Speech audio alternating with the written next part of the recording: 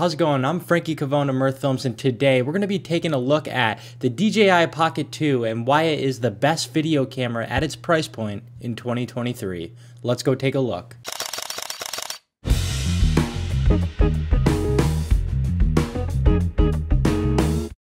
Coming in at $349, this is definitely the best camera you can get for the money if you are focused on video. Vlogging, shooting extra footage, this can do it all and it can fit right in your pocket.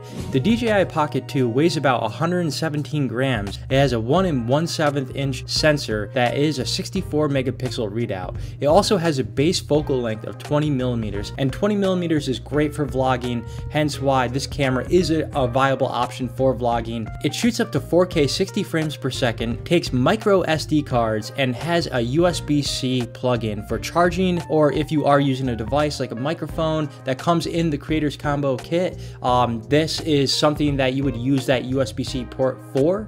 And the battery lasts roughly 140 minutes, and that's really good. 140 minutes, a little over 2 hours with this little camera. I mean, I can't imagine the battery being that big either. The DJI Pocket 2 is also jam-packed with many different modes, including video and photo mode. It is a time-lapse mode, hyperlapse mode, motion lapse, HDR, slow-mo, and panoramic mode. There is a lot to talk about when it comes to the DJI Pocket 2, but we're going to focus on its video specs because that's really what it's meant for. Yes, this can take photos, but it's not really meant for that. I would rather use my iPhone over this to take a photo, even though it does have a 64 megapixel readout. Before we go into the video specs, I do want to show you guys some B-roll that I was able to capture with the DJI Pocket 2.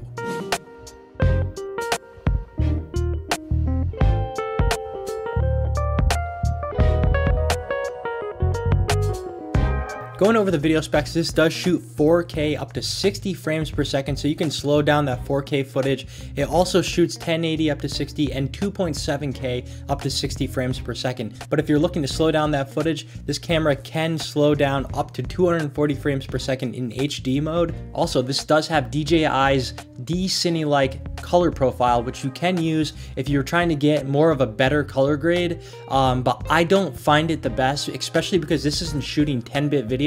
And if you don't know what 10-bit video is and you're a beginner, don't even worry about it. But basically, it just allows for a little more flexibility in color correction. What really made me fall in love with the Pocket series from DJI was the fact that it didn't have the widest field of view, something that GoPros have and I don't like. I think GoPros are used for specific things, but if you are walking around, do you always want a fisheye look? Well, with this, you can achieve something different, and that's what I really like about it. So when I'm shooting B-roll, even if I'm in a small club and I don't want to use my biggest camera, and there's no really need for it, this can get the B-roll I need to achieve what I'm trying to capture for my clients. And yeah, I said for my clients, that means that yes, I would use this on a professional shoot because it does the things that I needed to do to give my video the professional look it needs. I didn't get the creators combo because I already have the microphones, I already have all the adapters that I need for other things to help get my job done. So all I really wanted this for was to be able to capture simple B-roll and take it on the road with me. So I got the base model. It comes with a small sliding case where you can just slide in the DJI Pocket 2 right into it. And again, you could fit this right into your pocket. Yeah, you might have a little bulge in your pocket, but whatever. This is still going to be a lot lighter than carrying around a DSLR or mirrorless camera. The cool thing about this camera is that you can customize them in some ways, and it's really just with this slide in, slide out feature that it has right here, where it allows different pieces to do different things.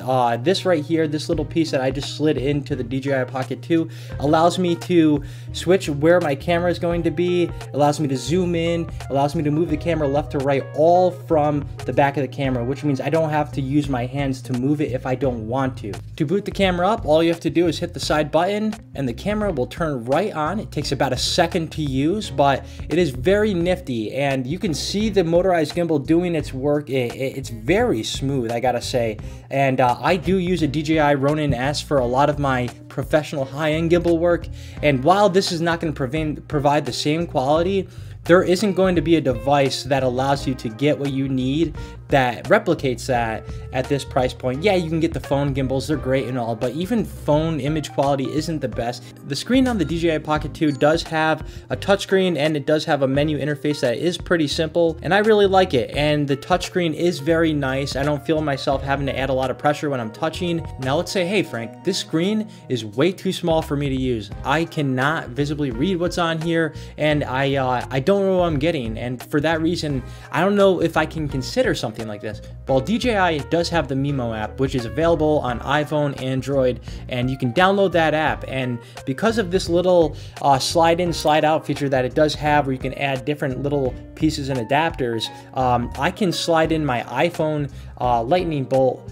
connector, put it right in here, and then plug it right into the side of my phone. And now I can use my phone as the screen to be able to look and view at what I'm shooting. Again, I can use all the same features that were in the touchscreen on the actual camera on my phone, and I actually really prefer it that way, especially because if you do have the phone plugged into the camera, you can now hold the phone, taking less pressure and weight off the gimbal, only creating for more stable footage. Now it's time to just go over some pros and cons with the DJI Pocket 2, and the first pro that I have to talk about is for the vloggers. This is a great vlogger's camera. Again, if I do turn this camera right around, I can use it as a vlogging camera, and it is 20 millimeters, so 20 millimeters is really good actually, and that's where the creators combo is very important to get, again, if you're a vlogger, because it does come with that microphone. So you're able to plug in the microphone. It's a lavalier mic, so you're going to get crystal clear audio, and something that you're not going to be able to achieve if you just use the mic that's built in with this. And I'm going to show you right now with one of my vlogging tests. So I'm here in the middle of the woods right now, and I'm just doing this test so that way you can see how stable this camera is. How does this sound? Let me know. It's my first time using this in a vlogging sense, and which I won't be doing much because, again, this is a B-roll king, not a vlogging king.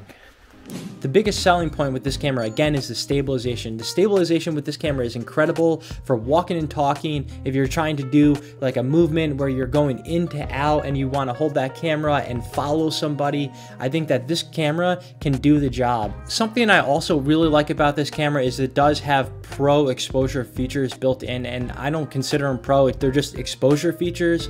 A lot of cameras this size and at this price point, you can't really control the look of your image sometimes, and if you're in a situation where you're going from light to dark very fast, this footage could look a little shitty. The last pro I need to talk about when it comes to using the DJI Pocket 2, again, is that this is a B-roll king. You can achieve great quality B-roll with this camera, depending what situation you're in. Especially, let's say you're doing something where you've got to interview somebody, and then you have to collect B-roll to be able to put over that interview. Well, you only have one camera, that camera's on your tripod, and you're already doing the interview, and you don't want to break apart any of your gear. All you have to do is take this camera out, and then with some simple color correction in post, match that footage with your mirrorless camera or whatever camera you're using, and it's just going to create an all-around great package. Another pro that I have to bring up is that this does digitally zoom, so you don't have a fixed focal length when using this like the original Pocket or like the Action or the GoPro. So you're going to have some flexibility, and let's say you can't move any closer but you need to zoom in, now you have that option. Obviously, a $349 camera is not going to do everything you need, and there are going to be downsides. And first off, this camera is not the best in low light. Yes, I have shot this in low light situations, but you're going to get better results elsewhere. Another negative talking point that I have to bring up is that this camera is quite fragile, and I say that because it's not built like a tank like a Osmo Action or like a GoPro Hero 11. This camera, the head feels very loose, and if you did not keep this in a case, I promise you that this will break eventually. So definitely make use of the case that they give you. Keep it stored safely because you want to preserve this as long as you can. And lastly, this camera has horrible dynamic range, and it seems like a new thing for DJI because I also see the same thing in the DJI Osmo Action 3. The highlights are so high and they clip a lot of the time, so to be able to drop down your highlights in a bright and sunny day and still retain that color and quality with what you have in your foreground, it's going to be nearly impossible. So again, make use of those pro exposure features right within the DJI Pocket 2 because that's what's going to help you to be able to get the image that you're looking for. So I brought up ways that you can use this in a professional situation. I brought up ways that this would be great for a beginner, but really, who is this camera for at the end of the day? Yeah, it is for beginners. This camera is something that if I had when I first started shooting video, I would be so happy, because back in the day, I would go skateboarding along with my friends, and not everything I wanted to get was a fisheye look.